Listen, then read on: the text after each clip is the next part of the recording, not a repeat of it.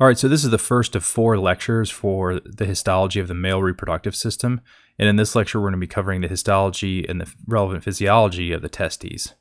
So just an overview of the male reproductive system. It consists of the male gonads, the testes, a series of ducts, the accessory glands, and then the penis. The primary function consists of producing sperm and then male reproductive hormones. The primary one of that is testosterone, which mediates male reproductive health and development of male features during both embryonic development and then puberty as well. In the male reproductive organs, as we've talked about a little bit before, they sit in the pelvis. For example, like here's the prostate, as we talked about previously. We talked about the urinary system. It sits just below the bladder in the male. Here in the scrotum, you have the testes, and then you have the penis here with the male urethra traveling through it.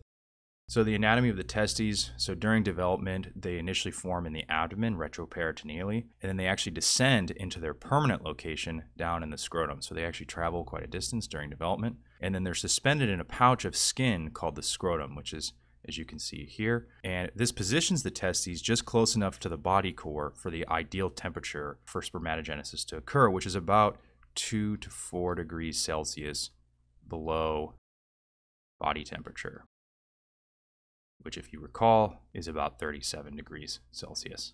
There's spermatic cords, which are essentially these cords that suspend the testicles, so like this. They carry the neurovascular supply and the vas deferens, so they carry the artery, the vein, the nerves, and then they carry the vas deferens as well, which is a long tube that carries spermatozoa from the testes to the urethra. So it essentially gets it from where they're produced in the testes down into the urethra for reproduction. And so if you look here, the vas deferens comes, out of the scrotum and up through into the abdomen or into the pelvis here, and then it travels over the bladder like this, and then actually connects to the ejaculatory duct, which collects secretions from other male reproductive glands and then empties into the urethra. There's the cremaster muscle, which attaches to the spermatic cord, and this actually contracts to pull the testes closer to the body. And the same thing is for temperature control as well. It will contract to pull the testicles closer to the body to, again, achieve that ideal temperature for spermatogenesis to occur. So the testes, they're enclosed in a 2-layer thick connective tissue covering. The first of those layers is the tunica albuginea. This is the most inner layer, and you can see this here in this diagram, as you can see. Then outside of that, you have the tunica vaginalis. So the tunica albuginea is a very fibrous, dense layer, and it consists of dense, irregular connective tissue, and it encloses the testes and then extends into the parenchyma of the testes, actually, to divide it up into lobules, and you can appreciate that here. So here's the tunica albuginea, and you can see these septa extending into the parenchyma to divide it up, and we'll talk more about that in a second. Then outside of the tunica albuginea, you have the tunica vaginalis, which is a 2-layer serous membrane, and it consists of a parietal and a visceral layer, and this is outside, and you can see it's represented by this dotted line here. The parietal layer of the tunica vaginalis contains a muscle called the dartos muscle. This is a muscle that will contract when the scrotum is exposed to cold temperatures, and it gives the scrotum kind of a wrinkled appearance on the outside. And this could be an example of, say, a male walks into a swimming pool or a pond or a lake with very cold water. That would cause it to contract in response to the cold temperature. And again, the same thing there is to help with ideal temperature control. Here's a great section of the tunica albuginea, and you can really appreciate that it's the thick, dense, irregular connective tissue. So you see it's very densely packed together, very fibrous, significant collagen component here. And then as you can see, there's no uniform direction like you would see in dense, regular connective tissue. And as you can see, it lies outside of, these would be what's called the seminiferous tubules, and we'll talk a lot about these in a second. This is more of the parenchyma, the functional tissue of the testes. But you can see it encloses it to provide significant protection.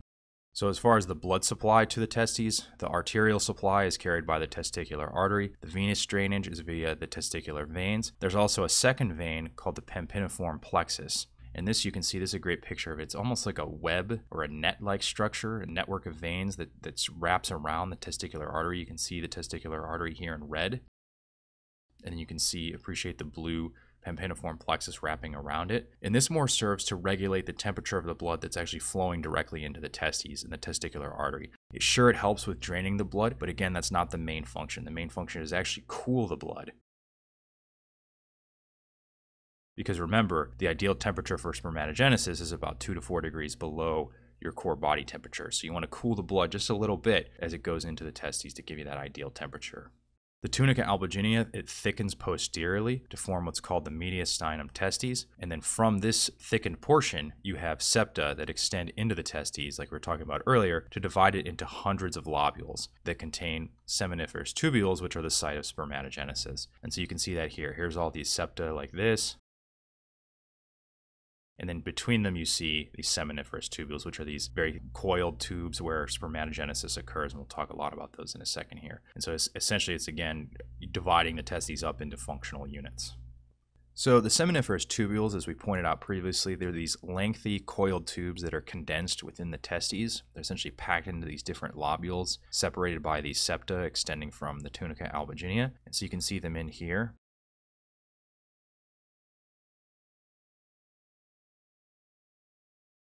And so these tubes, they're lined by a seminiferous germinal epithelium, and this is what's responsible for producing spermatozoa, or the process known as spermatogenesis. Each tubule is surrounded by an underlying basal lamina, and then a collagen-rich extracellular matrix synthesized by these special cells called paratubular myoid cells, and we'll show you a section of these in a second. The other thing that happens in the testes is testosterone production, but I want to make this very clear. It's produced by a separate type of cells called the Leydig cells, and these are cells that are found within the connective tissue between the seminiferous tubules. So the seminiferous tubules is not the site of testosterone production. Leydig cells are.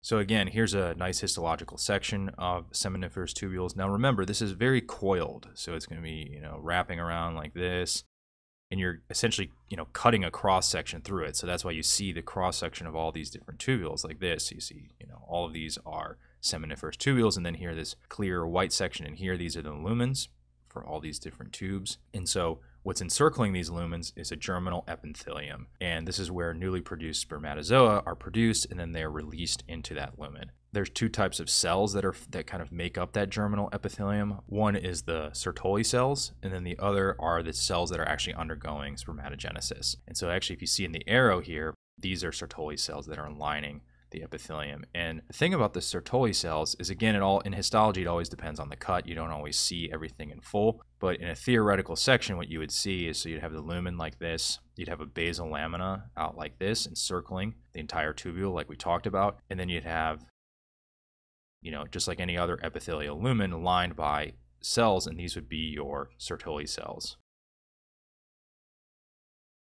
So your Sertoli cells actually are completely in sequence all the way around the lumen, and they encircle this lumen where the sperm are released. And then these are actually, as we'll talk about, all bound by tight junctions to give you what's known as the blood-testes barrier. And we'll talk more about that in a few slides. But again, what I'm trying to drive home is that this entire epithelial lumen is lined by Sertoli cells in sequence. And the reason I make such a big deal out of that is you don't always appreciate that, because you can see here's a Sertoli cell, here's a Sertoli cell, again and again here, and then you can see where it doesn't always come in continuous here in this section. And again, that just it's the way the tissue's cut. You don't always see it perfectly. And then the thing is, between these Sertoli cells are the cells that are actually undergoing spermatogenesis.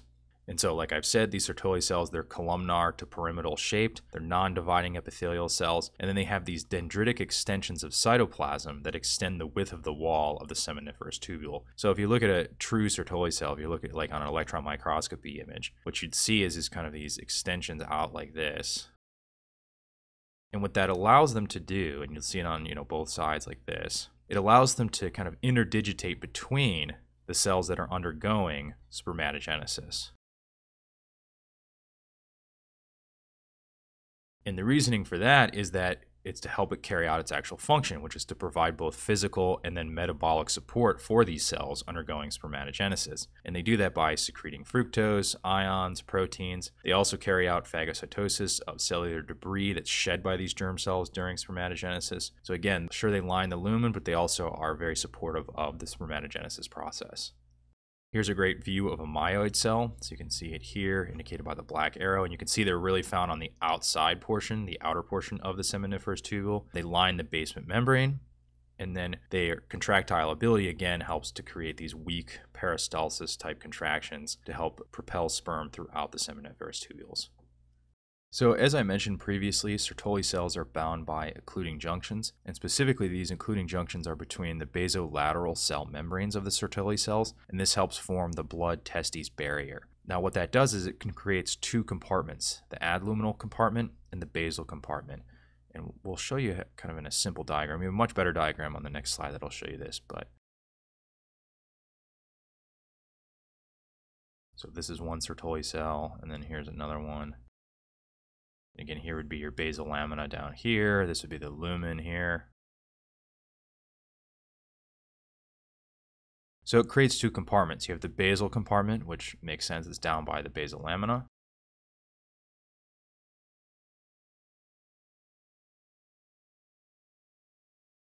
And then you have the adluminal compartment,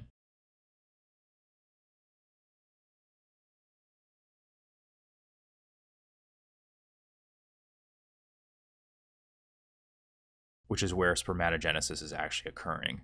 And so what this does is it helps spermatogenesis to occur in an isolated and protected environment, because down here, as we'll show on the next diagram, on the next slide, we have the spermatogonia down here, which are essentially the germ cells or stem cells that then will differentiate into cells that are carrying out the process of spermatogenesis. And so it not only provides a physical barrier, but it also decreases the entry of antibodies and leukocytes, which would prevent an immune response to spermatogenic cells. The reason that's important is because you don't want the immune system to recognize cells undergoing spermatogenesis in the final sperm as foreign cells or foreign antigens, and then to form an attack and kill them. That would kill the reproductive potential of the individual. And so by preventing the immune system from being able to just freely enter in here, that helps again provide further protection for the developing sperm.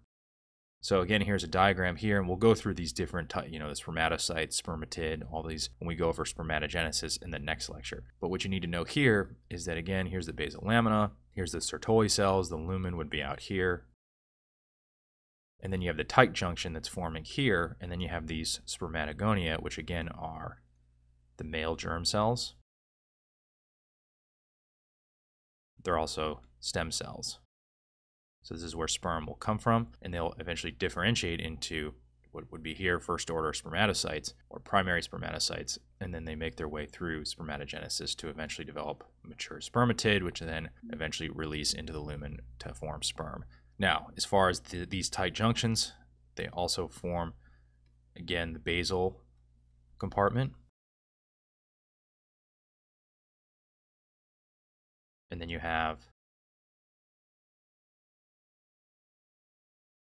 the adluminal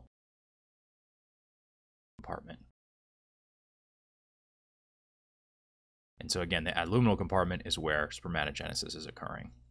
So just a few other functional facts about the Sertoli cells. So during embryonic development, they secrete what's called Müllerian inhibiting factor, which inhibits the paramesonephric ducts or the Müllerian ducts from differentiating into female reproductive organs. Sertoli cells are stimulated by follicle stimulating hormone, or FSH. One way you can remember that is S in the FSH and then S in Sertoli cells. And one thing that this causes is an increased secretion of androgen binding protein, also known as ABP. ABP acts in the seminiferous tubules and the epididymis to efficiently concentrate testosterone. And the reasoning for that is that testosterone, among its many other functions, helps the maturation process of sperm. After puberty, Sertoli cells secrete activin and inhibin, which regulate FSH secretion from the anterior pituitary.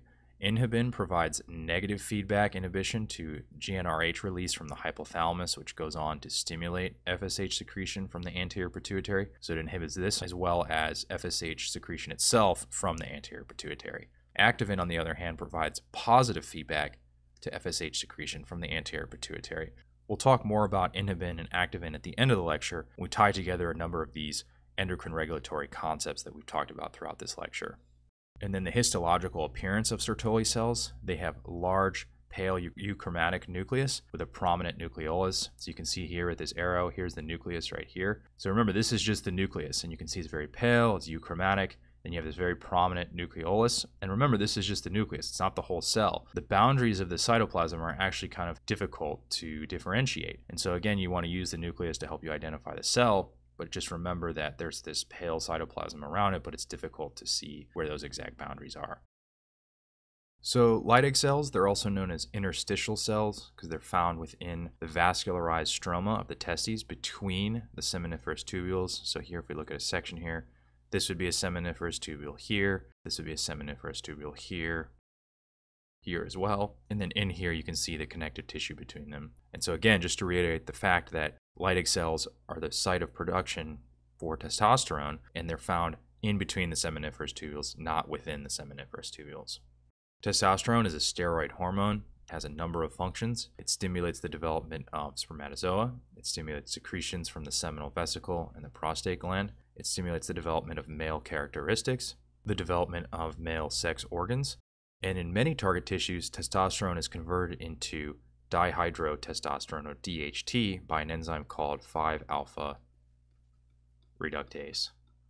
Testosterone production is stimulated by luteinizing hormone, or LH for short, and one way you can remember that is LH here, and then the L in Leydig cells, and LH is secreted from the anterior pituitary.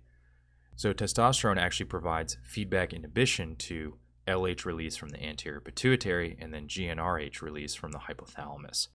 And then prolactin, which is also secreted by the anterior pituitary, it stimulates increased density of LH receptors on Leydig cells. So prolactin actually helps further potentiate the effect of LH on Leydig cells. The histological appearance of Leydig cells, so they have an eosinophilic granular cytoplasm. You can really appreciate that here. You can see that here's another one here. These ones here as well. They have a round nuclei, as you can see here, and then they have protein crystals of Ranke. So here I just want to provide a very brief summary. Your endocrine physiology textbook would go into much more detail than this, but just to kind of tie together some of the points I've made throughout this lecture. So again, you have the hypothalamus up in the brain. Then you have the anterior pituitary. And then you have the Sertoli cells. And then you have the Leydig cells. So you have the hypothalamus that releases GnRH, or gonadotropin releasing hormone, which stimulates from the anterior pituitary release of FSH and LH. So FSH, S for Sertoli cells, and then L for Leydig cells. That's a great way to remember it. So FSH is going to come down and stimulate Sertoli cells, which again carry out spermatogenesis, and then LH will come down and stimulate Leydig cells to produce testosterone.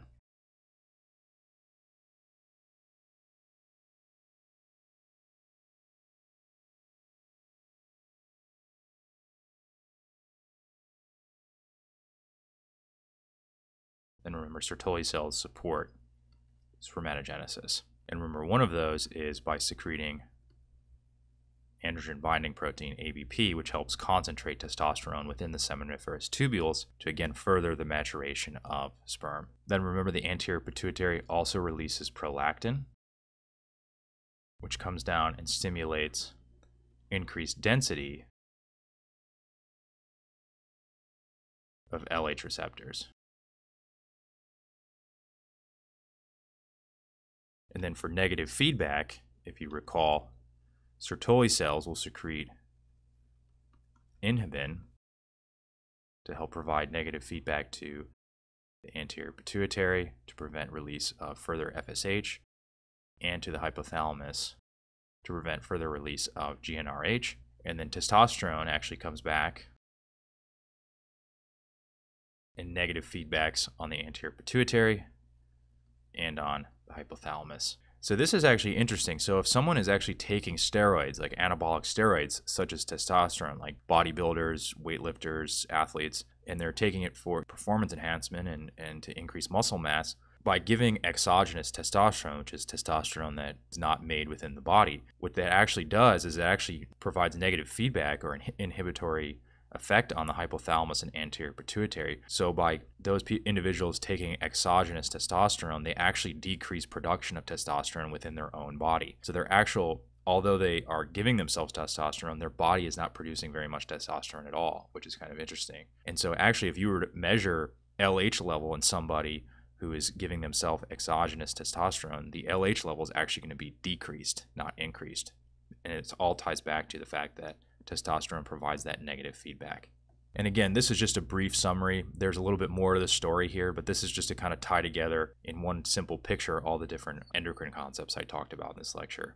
All right, so that closes out our discussion of the testes. In the next lecture, we'll talk about spermatogenesis.